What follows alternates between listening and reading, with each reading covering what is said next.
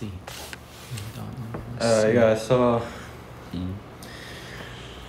I didn't really see what was doing the action, but I saw like it's almost like a machine that was writing on a blank piece of paper. I don't know why it came into my mind, but I had seen the other day this contraption that basically uses like swinging motion to draw on paper, and it would do these very intricate designs just by the laws of motion. It would just create these very interesting designs. I forget what the contraption is called, but I think I had seen something similar just writing over this piece of paper, and I saw it was like with charcoal or something, like you know charcoal art, writing on this paper, and I could see at first it was very muddled and you couldn't really see it well what it was drawing, but then I saw it was like just a very, very simple image of a still frame of an apple on this piece of paper.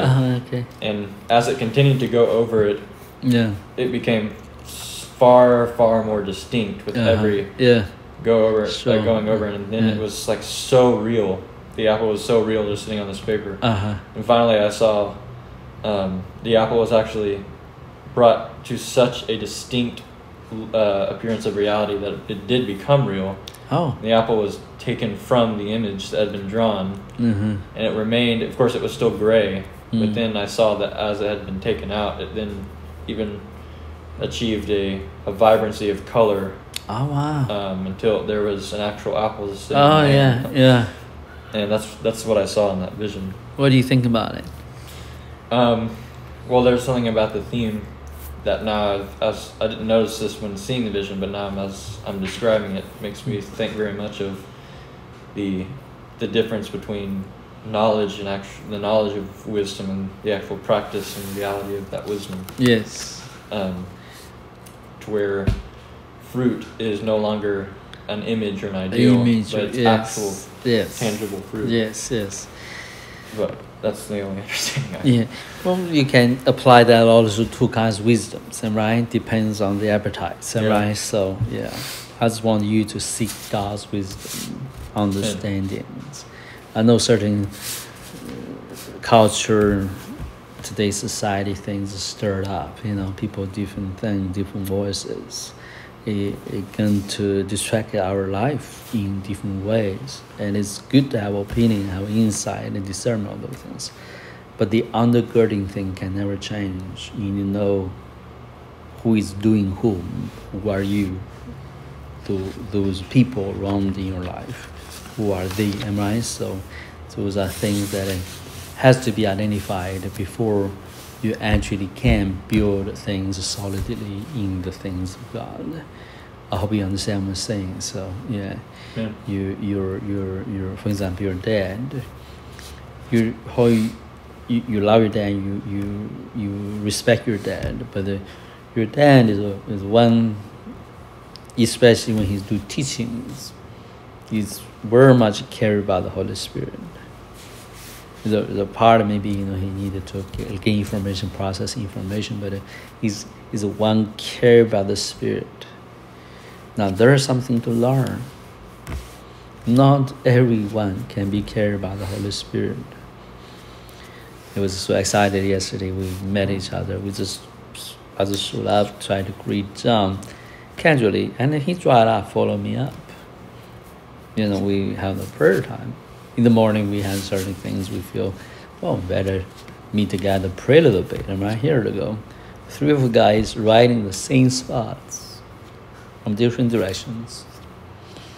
John had to take a haircut, and right in the same moment, we were able to pray, hand in hand to pray. How God organized that? So we begin to talk with certain things. I talked to him. I'm just trying to give you some encouragement to you. I said, this morning I was reading, casually, use the Passion Translation or read it. So I had not read it. Most of the book I not read it. So I was casually pick up, tell Elaine, which book to read, which book to read. I don't think about it. We talking about the Revelation. I said, you know what? I really want to see this guy, how he translated Revelation. So rather with the portion of Revelation introduction. As a main theme, it's like there's things that is like your dad talking about. My dad and I were just discussing that. Is that right? Yes. Yeah, so we were talking about it. He was reading it too. I was reading it in the middle of something to recognize.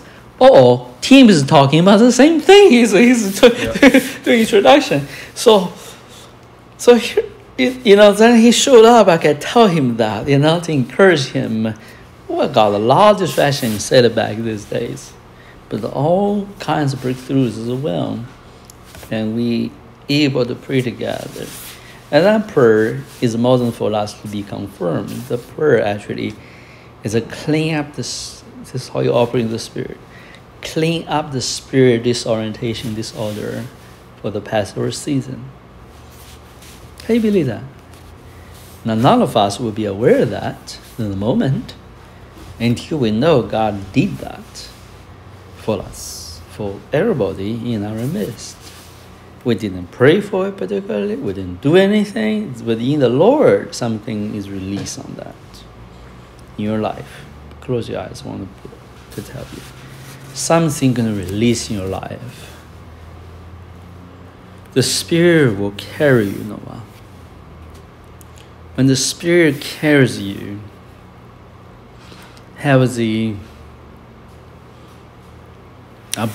God will bless you with the ability to follow this and to obey into it. But also I pray that you will have a spirit like Caleb. Caleb said, he has a different spirit.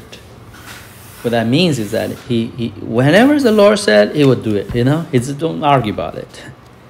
That's very difficult in the intellectual mind. It's not really strong will. We just wanted to, I want to know why, So however, God sometimes tells us to things, it's like that. I'm not showing impulsion. I'm trying to tell you don't be impulsive, right? But there's a simple discernment. It's like, that's the Lord. I'm going to obey. I'm going to listen. I'm going to do the thing He wants me to do. The intellectual mind is different. They wanted to gain information, process information, make ABCs, make the right choices, of multiple choices. That's what I call the self-imagined life. Self-imagined life is always a self-centered life. It's actually selfish life, right? What I can get out of this. So being life, don't think about himself. It's just Lord, and doesn't irresponsible, uninformed, try to the contrary. I can see the beauty of your dad. They make his decisions, process decisions.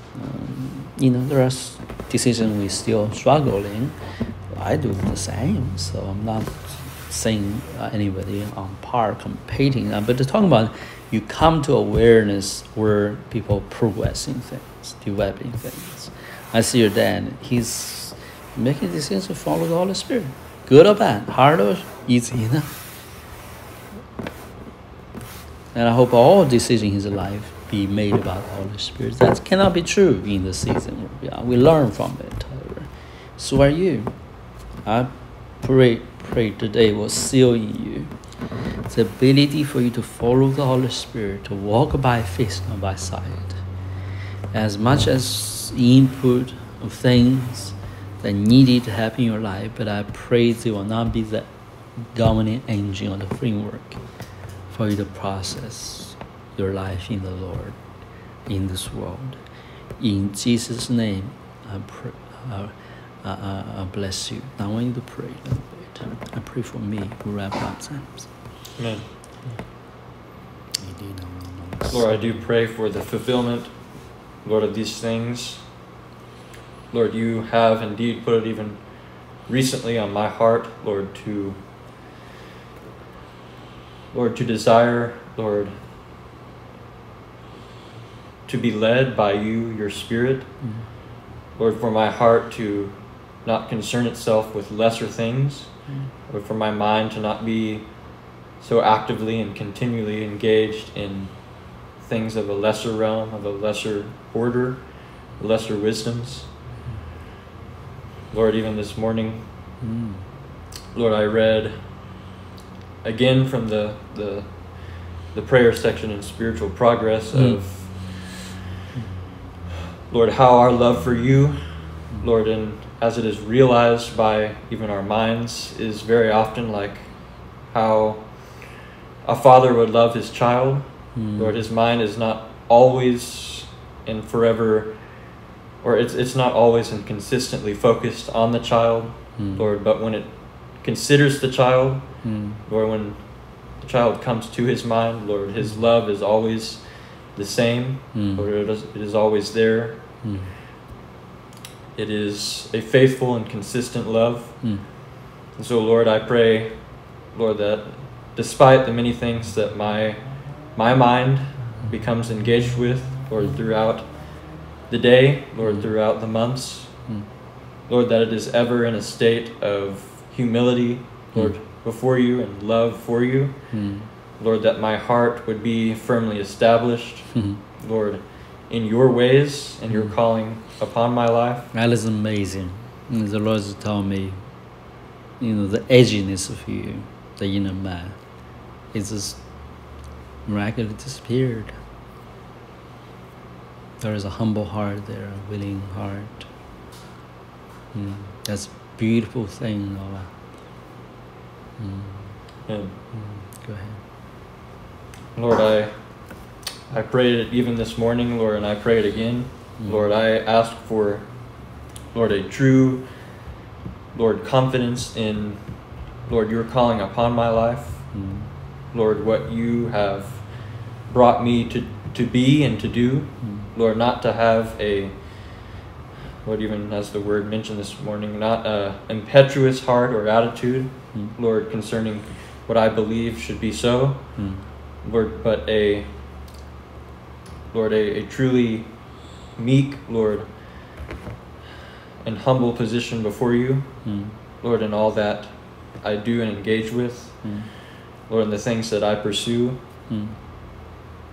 Lord, I confess, Lord, to have done, Lord, so much even in the recent weeks, Lord, that have seemed to be, Lord, good and even productive things, Lord, but many of them, if not most of them, Lord, were unto, Lord, my own self-improvement, Lord, and not focusing on the importance of, Lord, my relationship with you and even with others that you have placed in my life.